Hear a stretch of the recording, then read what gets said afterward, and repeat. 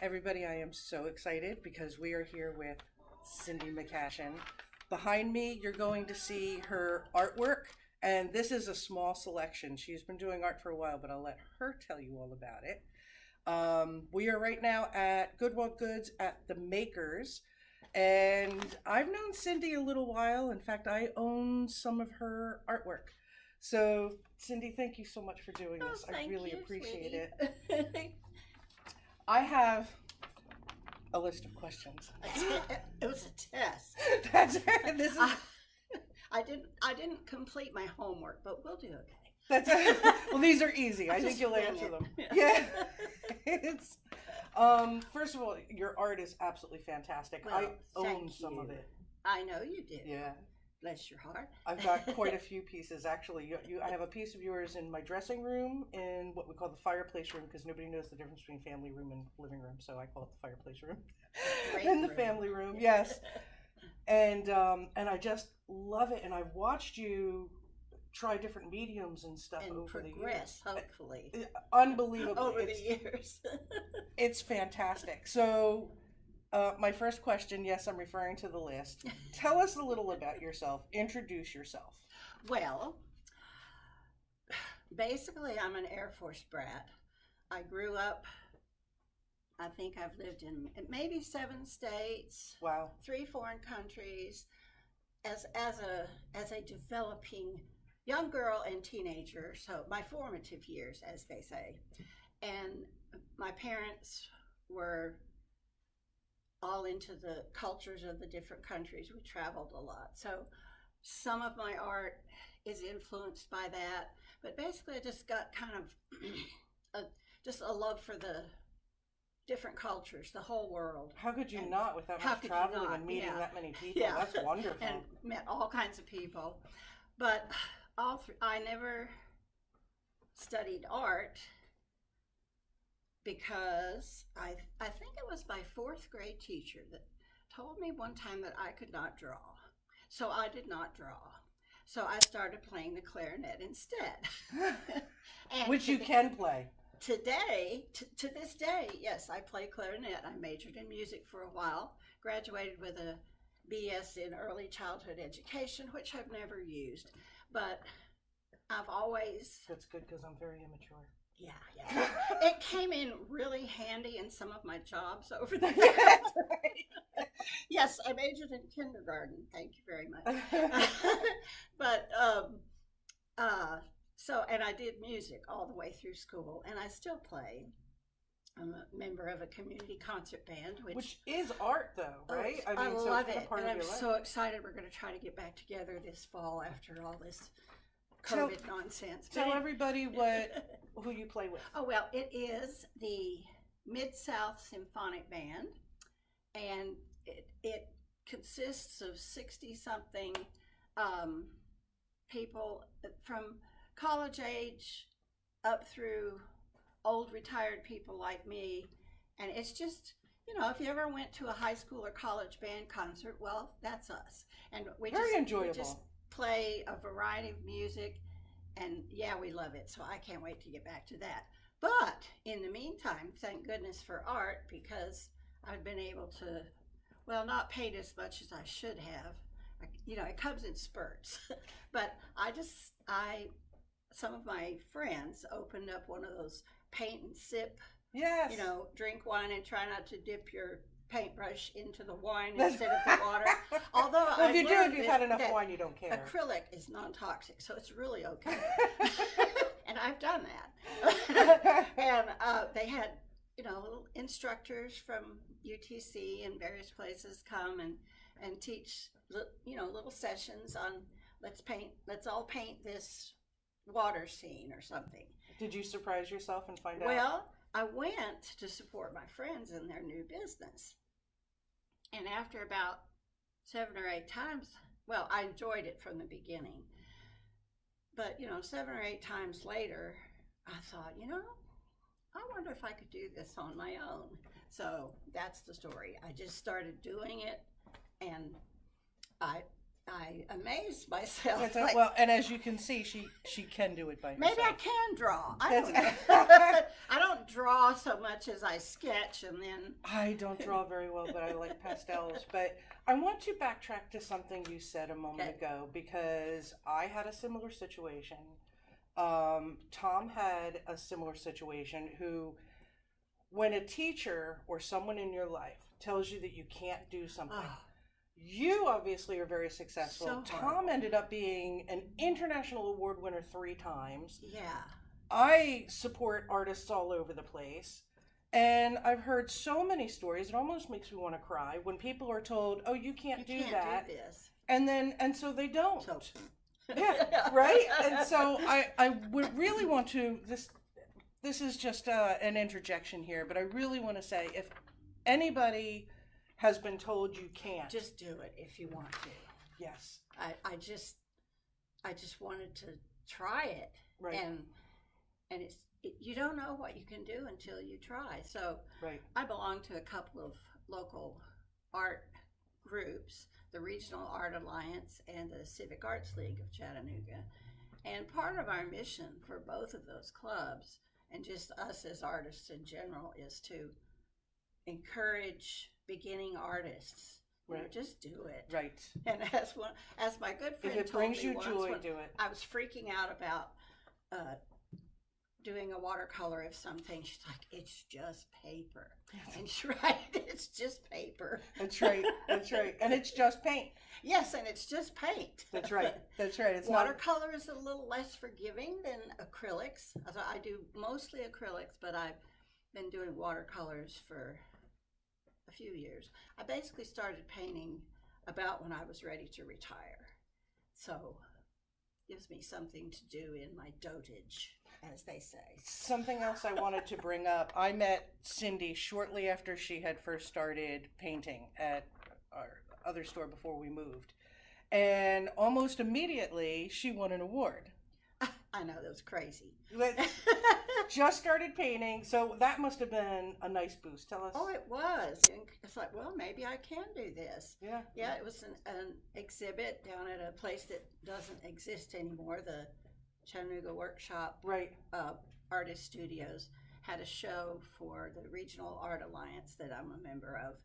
And one of my little paintings won first prize, and I was just flabbergasted. Maybe I'm going to keep doing this. Encouraged. And speaking of encouragement, this lady right here is one of the main reasons that I paint today. Aww. You and one other local artist just encouraged me. Just do it. Absolutely. You know, and you've accepted a couple of pieces of my art and put them in your shop, and you know, it's been an education, a self-education. So I make a lot of mistakes, but you can always cover it up. An old friend of mine who is a very successful artist and a great artist always said sometimes they're happy mistakes. Because if you just go with it, you're surprised. Oh, that lake looks great there. I know. Yes, I also like Cindy, again, thank you so much for doing this. Thank you. I'm referring to the list. My test. And you're who are your biggest influences? Well, if you have any. There are so many styles of art that I like. As I may or may not have mentioned earlier, I've always collected art and loved going to art galleries and just drooling on things. Yes, yeah. Sorry. And, you know, not thinking that I could ever do that. Yeah. I just admired other people's work. I like to paint landscapes. So I'm kind of enamored of the Hudson River School of Landscape Artists, which started somewhere in the 1800s, 1825 or something. And, you know, that went on for several years because I just like landscapes. Right. I'm fascinated by trees and cloud formations and all the different shades of green and you know. I love landscapes. My very favorite artist is an American artist, Edward Hopper. Yes. He is just his use. Fred is over there saying, "Yeah, that's one of Brad's favorites." Yeah,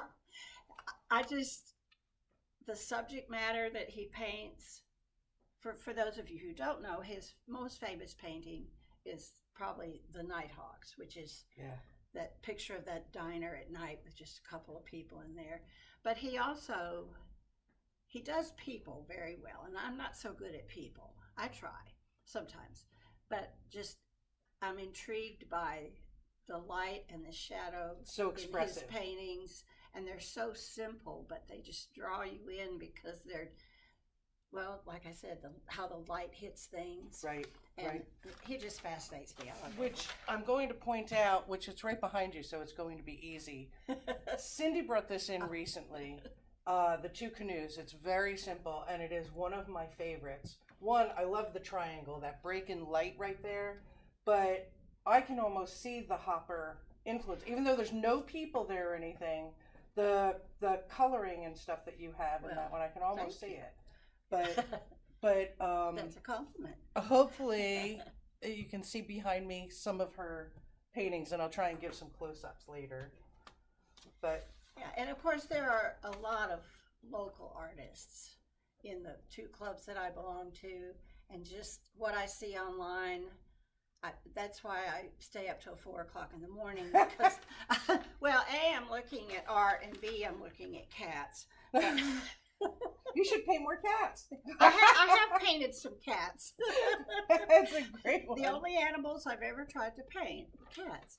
But I won't mention any names of local artists other than Victoria York, of course. But because I might leave somebody out, and then I'd feel terrible. But they have encouraged me, and some of them, like myself, didn't start painting until 5 or 6 years ago. Yeah. I didn't know they could. I will say, if anybody is watching that is not from the Chattanooga area, what a great group of artists that are here. I mean, of all types, everything from the pottery to the canvas art to fabric arts. Mm-hmm. I mean, and they're a great supportive group. Oh, they are. Yeah. We all just love it. Like, we just support each other's work, and I still buy other people's work. Sure. I like to say, as I've told you before, that my walls are full of OPA, other people's art. So I don't have that many of my own hanging, because my walls are filled up with art from friends and people I don't even know. But isn't that wonderful, though? Yeah. I love when something brings me joy like that, and you walk by, you're walking on your way to get coffee in the morning, and you see it. I must have it. It's just uplifting. Exactly. Exactly. When you were painting, I have this is going to be a two-part question. I'll try to remember. It's complex. Do you have a ritual when you paint, a routine? And do you ever work on more than one painting at a time? I don't really have a ritual. I build an image in my mind. I paint from photographs a lot, mine and others that I have permission to use.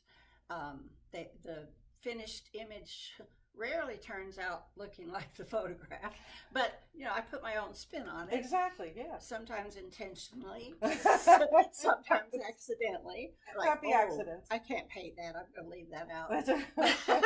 But I'll generally, whether it's watercolor, paper, or a canvas, I generally do a sketch, at least of where the large images are going to go, and then I just start putting in big blocks of color with acrylics, with watercolor. I don't know, you just start painting. But most of my watercolors are kind of small, like 4x4 or 8x10, but on a large acrylic, I'll just do a basic sketch, and then just start painting and see what happens. Okay, this is a big question. What was the other half of your question? Oh, that's right, thank you. Oh. Do you ever work on multiple paintings at a time? Not a lot. I generally just get on a mission. And I have to finish this. Okay, I'm going to jump ahead then. How do you know when a painting is finished? Well, when you think it's finished. And then you take it off the easel and you go and sit it underneath your television in the living room. And during the commercials, you stare at it for a few hours, few days, whatever. until something starts bothering you. Like maybe that cloud looks a little too much like a teapot, Yeah. and I have to go fix it, or that there's an empty space there. It Right. needs something. So, and then finally you just say, okay, that's enough. Step away from the canvas. You're going to mess it up. I have been known to overwork something and have to kind of start over on that flower. So it's just, I don't know what, just mess with it until I can't see anything glaringly wrong with it.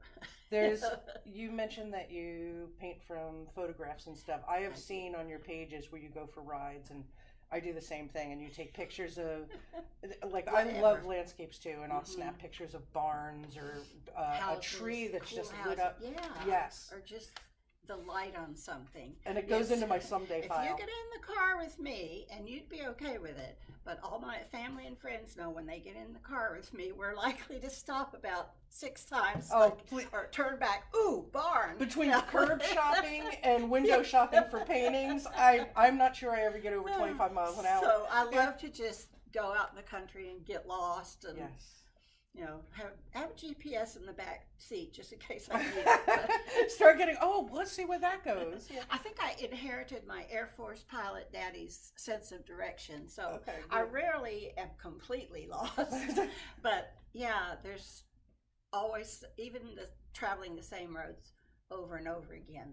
The trees are different, the light's different on something. That's why I love landscapes. Yeah. I tell people, I know this isn't about me, but I tell people. But it is about you. I could paint the same tree every day, and you will end up with 3 different paintings, 4 different paintings, because the lighting, the mood you're in, right? Right. It changes the painting, the lighting, the clouds shadows. that day, the light and shadow. I do struggle with shadows. That's my next goal, is to figure out how to challenge myself painting things that have heavy shadows in them, and figure out how to do that. Well, you do create a lot of beautiful dimension in your work. Well, thank you. Let's see. This is probably going to be the last question. And is there... Okay, I'm going to go 2 more questions. Okay. You're on. We could I'm a real pro here. Yes. Is there a wish list? Do you have something that you're telling yourself, I'm going to paint that someday? Well, I love to travel, and having been exposed to, well, I'll just tell you, I lived in, when I was very young, Germany and France, and of course we traveled all over Europe on my dad's vacations, his military, nice 3-week-long vacations. Yeah. And then I lived in Japan when I was in high school, so and those are 2 very different cultures and different architectural styles. I guess I just have a dream of being able to travel again, especially around Europe, and just probably take 4,000 pictures and come home and paint some. Going on a barge through the canals in France would just be my ultimate my ultimate bucket list, and you just know. Gee, what a small dream, Cindy. You know, just think big, paint small. No, so and just continuing to learn. Yeah. I haven't taken that many classes or workshops because I taught myself. I don't know what I'm doing half the time. I'm just doing it. And I've been afraid that somebody would say, oh, that's not how you do that. But in the couple of workshops that I have taken, I've learned, even if I just learn one technique, it's worth it. Right, right. So. Absolutely, I support taking classes. But on the other side, I have seen paintings that are so fabulous, they're too contrived. And so I respect a lot of self-taught artists, because a lot of times you actually see their emotion and thoughts on the painting. Right? Yeah. If that makes sense to people. And I'm not a fan of, I would say, uber realism.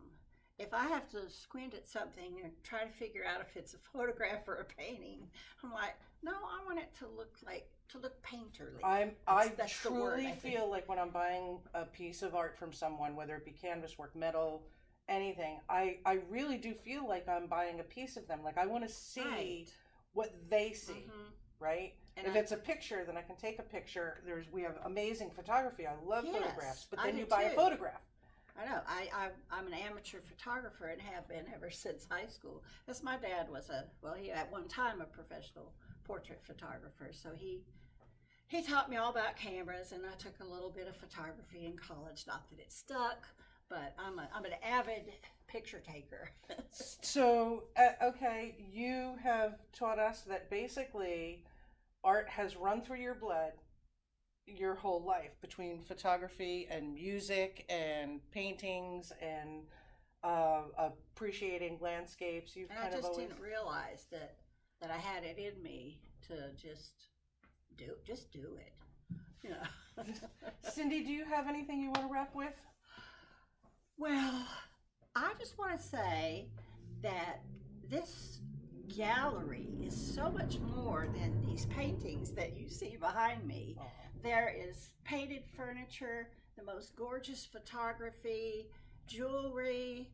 Just every time I come in here, it's all I can do not to leave with an armful of stuff, and I generally don't. But Victoria herself makes jewelry. So there's so much in here that, with Mother's Day coming up especially, you can buy something in here for $10. And you can buy something in here for nearly $1,000. I mean, there's just so much in here. It's just such a fun place. Thank you for that. We actually work really hard at taking pomposity out of it. It is. You know what I'm saying? It is the least pompous place I have ever been. That's. and with that, on that note, with that, Cindy, I love you so much. I love you too, Victoria. Thank you. You need to get to see Cindy's work. She is, as you can see, she's as beautiful a soul as she does paint beautifully. Being crazy helps. So, thank you very much, everyone.